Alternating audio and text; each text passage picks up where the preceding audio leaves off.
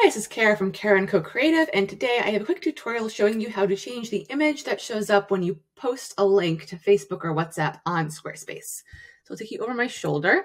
I do have videos available for this for WordPress, but I wanted to show you how to do it in Squarespace as well. Squarespace makes it very easy, and what you put here will work across all of the platforms, which isn't necessarily the case for the WordPress options. So if we come to your Squarespace site, if you just come to website and you view any of the pages,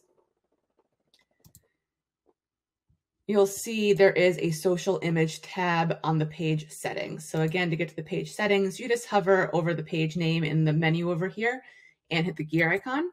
And then here we have the social image. And so you see here, this is what is showing up currently because I don't have one added here. But if I put one in here, let me just see if I can grab, here, let's use this one. It should alter this preview up here once this image is loaded in.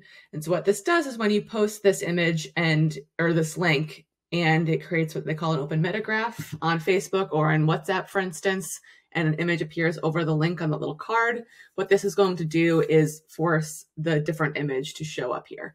So it's just as easy as adding an image to this social image tab on the page settings. So let's see as it's loaded.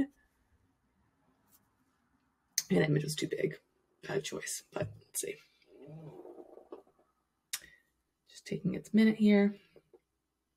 All right, so you see it's already changing. All right, so that's all you need to do is go into the page settings and add it there. And that is how you change the image that shows up on a link that you share from your Squarespace website.